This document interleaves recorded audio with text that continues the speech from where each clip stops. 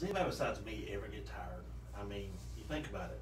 All the stuff that's going on in this world, all the stuff that's happening daily, we are bombarded by the news of another riot, another disease, some kind of crime that's been committed. I mean, it seems like sometimes it just wears you out just to hear what's going on in this world. You know, tomorrow night I have the privilege and the opportunity to speak at a funeral of a dear friend of ours that have went on to be with the Lord. 96 years old. 96 years old, that's a long time. And all the time I ever knew her, she always trusted in God. She always had a cheerful word to say. She's always a trusting sort. And you know, as I was studying about that, what I was going to talk about tomorrow night, I couldn't help but think about what makes someone who's 96 years old and seen all that they had to see, trusting the Lord as much as they did. You know what? I'm bound and persuaded to believe it's because God is faithful.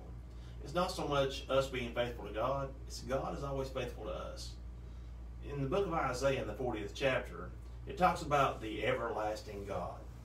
You know, I think sometimes we forget that, do we not? We forget that God is forever, that He always has been, He always is, and He always will be. When He told Moses to go and tell the children of Israel who had sent him, he told him, he said, you tell them that I am sent me. Think about that. His name, He called Himself I am. I am. That pretty much says, I am everything. I always have been, always will be. So if we can trust in an everlasting God, don't you think it's time that we start acting like it? In the 28th verse it says, hast thou not known, hast thou not heard that the everlasting God, the Lord, the creator of the ends of the earth, fainteth not, neither is weary. There is no searching of His understanding. He giveth power to the faint, and to them that have no might He increaseth strength. Even the youth shall faint and be weary, and the young men shall utterly fall. But they that wait upon the Lord shall renew their strength. They shall mount up with wings as eagles. They shall run and not be weary, and they shall walk and not faint. That's beautiful scripture, is it not? I've seen it on paintings. I've seen it on plaques where people have put it up. And sometimes I guess we pass right on by without even thinking about it. But when we start really looking into it, trusting in the everlasting God, to be able to trust in someone. I mean, after all, why don't we trust in God who always has been and always will be?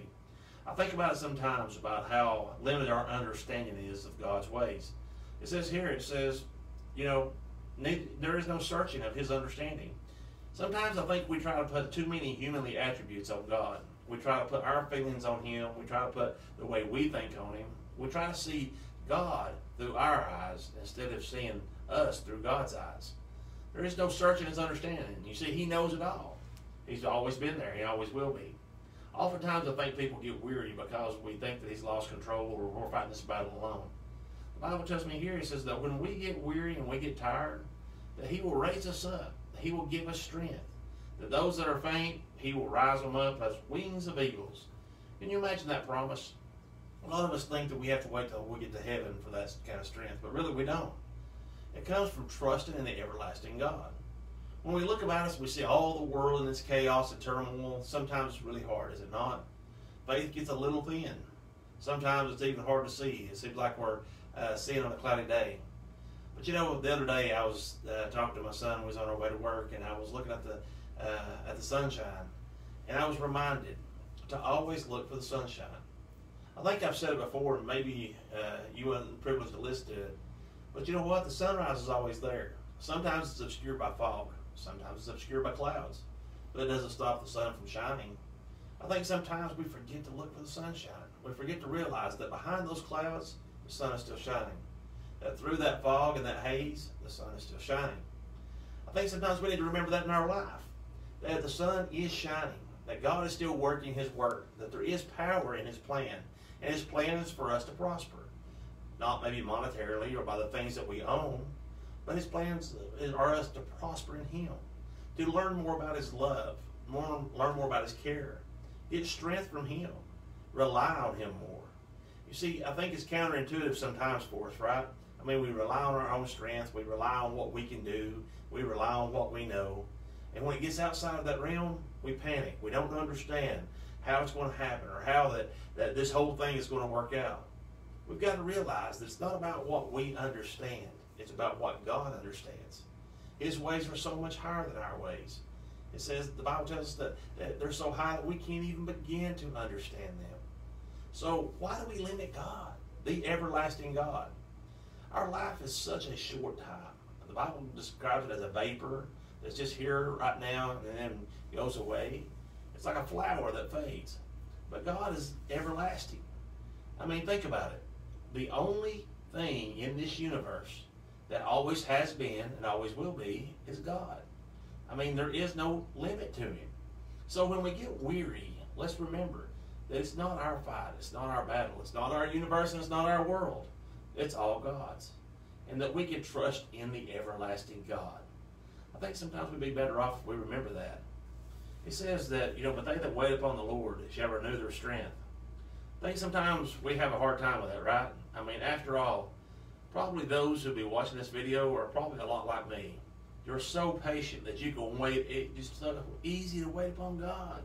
It's so easy to wait on His plan. It's so easy to wait for things to come about that we just know is going to happen, right? Wrong. We get impatient. We want it our way. We want it now. We want it as soon as we click the button, we want it to be our way, right? I mean, after all, is that not the way that God works? I don't think so. In my life, there's been a lot more waiting sometimes than there has been instant gratification, okay? There's been times that I've been waiting. You know why that was? Because God was teaching me patience. He was teaching me that great things can happen when we wait on Him. He was teaching me that when we wait upon Him, that we can renew our strength. Some of the greatest things I've ever experienced in my life, spiritually and physically, have been things that I've waited on. Things that I thought that I should have had or could have had or would have had right then. But God said, no, it's not time yet. If you don't believe me that it pays to wait on something, just do this experiment for me sometime, okay? I love pinto beans. Nobody in my family else likes pinto beans. I love pinto beans. Here's what you do. If you don't think it pays to wait upon something, take your beans, wash them real good. Turn the stove on, put them in a pot. Cook them for 5 minutes and then pull them out and eat them. Chances are you're probably going to break your teeth. You know why? Because it takes time. It takes time to cook good pinto beans. What do? Turn the stove on, you cook them. And if you really have patience, you cook them a little bit longer. Then you turn them down low, and you cook them a little bit longer. Be careful, Sandy. Don't cook them dry. I know you're saying, who's Sandy? She's our church clown. She understands. But here's the thing about this. We have to take time. We have to take time to do the things that are good. Cooking beans is just like it. You have to take time and let it cook. Sometimes God has to let His plan work its way through. And it touches so many other lives while it's on its way. There's been so many times that God's plan in my life has touched other people on its way through. That I've been able to see how that God's plan is so good that it's kind of infectious. It just kind of goes everywhere.